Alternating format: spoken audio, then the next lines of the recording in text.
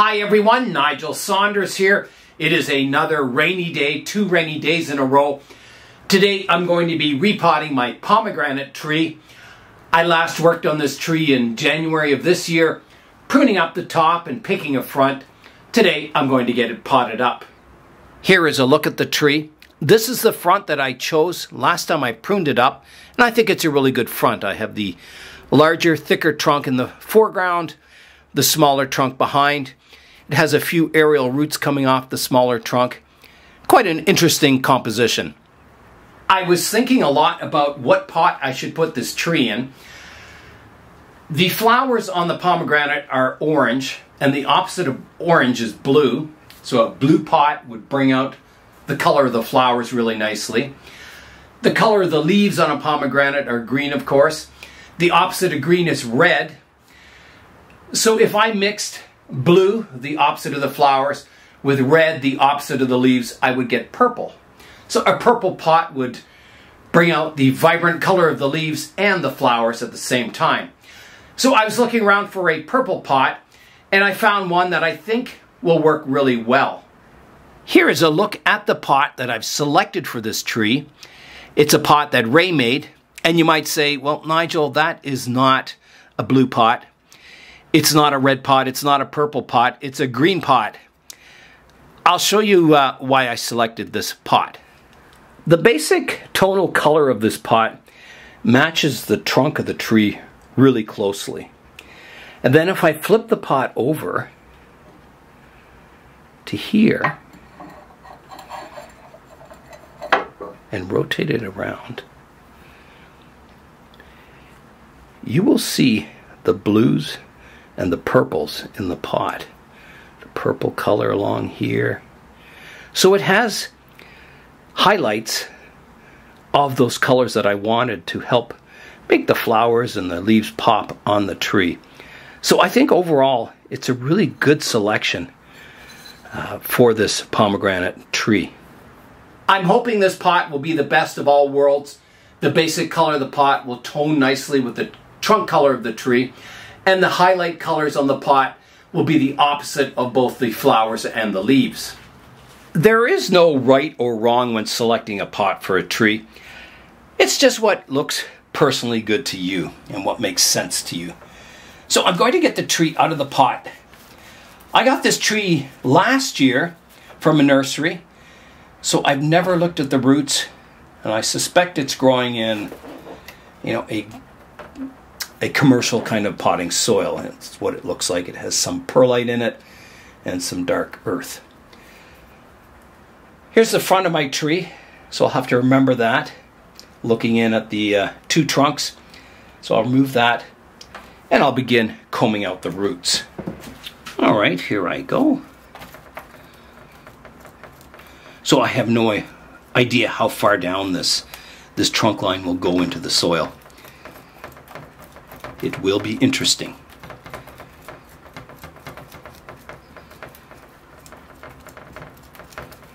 So this pomegranate has been chilling in the basement all winter. So it's been kept cool enough that it loses its leaves. You can also keep them a little warmer where they keep their leaves all winter. But they need a period of dormancy to be really healthy. So if you keep them tropical and growing all winter, they'll lose their vigor and eventually get weak and possibly die. So they are a temperate tree, not a tropical tree. And the cool period should stimulate them to flower and get fruit. So, yeah, a very showy plant for bonsai. You can see the aerial roots coming off the secondary trunk there.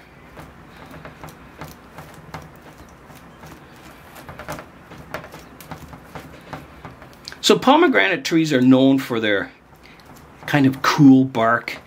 They look very old quickly. So it's kind of a nice tree as a bonsai, because even a young tree can look very, very good. So I'm getting down there. I'm just combing out the bottom of the root base now. untangling all these roots that are growing along the bottom of the pot. Okay, so that is bare rooted. I'm going to wash the roots, clean them off, and come back for the root pruning. All right, into the pail goes the pomegranate. Get those roots washed off. That looks good. Let's begin the root pruning. Here is a look at my root system. And there's the pot. So it'll definitely fit in here quite nicely. So the main feature of the root system is I have a taproot that comes down here. It's quite developed, that taproot, and all the other roots are quite fine. So I need to sever that taproot maybe in half and then develop more fine roots around the base of the trunk. So it'll be a long-term process getting this tree to have a really nice radial root base, but today I'll start it on its way. All right, here I go with the root pruning. So there's that taproot going down on the angle. So a lot of radial roots. You know, eventually I would cut that right off and develop all my roots around there. But for now, I'm going to cut it right here. Here I go. Oh, it's tough. There we go. Get rid of that bottom part of the taproot. Then all the other roots that are coming down, I'll just prune them off to kind of get them, you know, a root plane established. So it's kind of flat on the bottom here. Let me see how that fits in the pot. There's the pot. So the height isn't bad. It could be lowered down a little more. So maybe I could take a little more off this taproot. I will. Like that. And I think that'll be a good height for the tree in the pot. So I don't want to take much more than that off the root system. Once this tree is in bonsai soil and has a good summer of growing, I think it'll fill this pot with fine roots. And the next time I go to do the root work, I'll have a lot more roots to choose from, and I can do a lot more refinement then. I'll put my drainage screen in the bottom of the pot, add a base layer of soil, like that, and then plant the tree. Now I've got to pick the front of the pot, and I think I want to pick the front where it had the most of that bluish purple right here. So this foot forward, like that. The tree, the front of the tree was here, like that. Just rotating it a bit, like that. So I will arrange the roots in the soil here.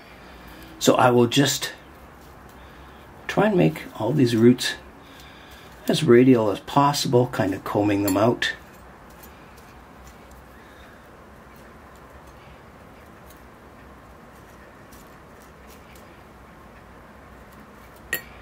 Yeah, I think that's about all I can do. I'm going to plant the tree pretty well on center. And I'll begin to fill it in now. And I'll have a look at the composition in the pot before I finally decide on the position. I may want to move it slightly over to one side. So let's have a look at that now. Here's a look at the composition. I think I could maybe tilt the tree a bit, having this come up a little more vertical.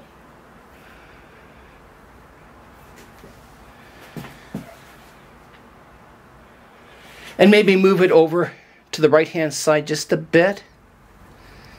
Kind of, bit of an offset in the pot, but making the whole composition look balanced. No, I don't like that. Move it back again.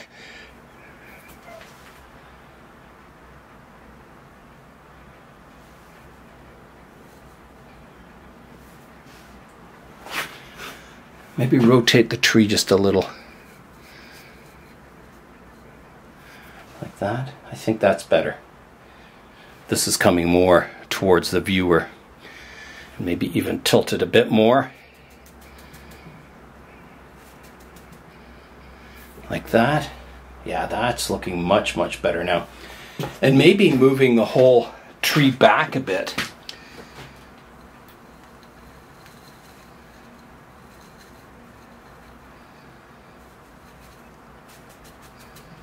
Something like that.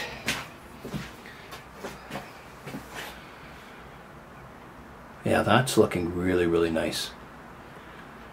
Okay, I'm happy with that. I'm going to fill it in with soil.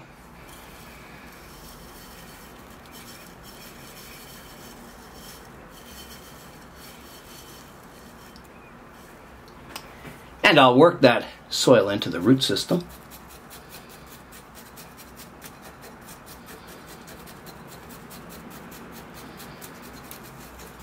I'm going to leave the aerial roots on for now. I may change my mind in the future if I don't like them, but I think they're kind of a cool feature. Gives the tree a bit of an exotic look. Okay, tree feels nice and firm in the pot. I think I'm ready to water the tree. All right, here I go with the water.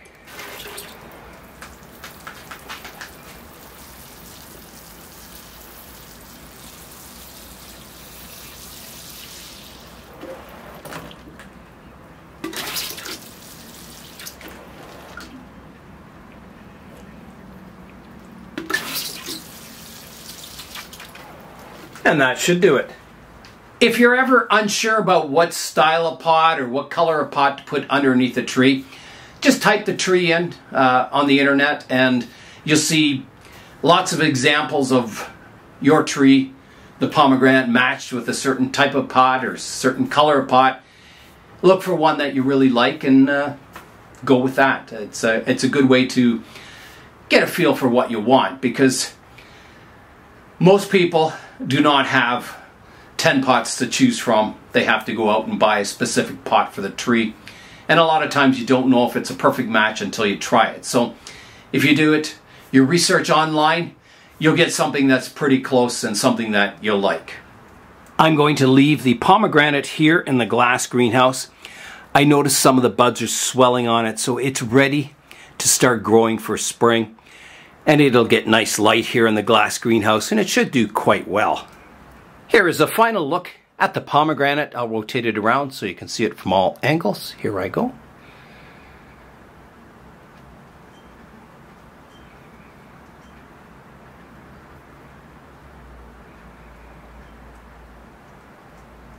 There's the back.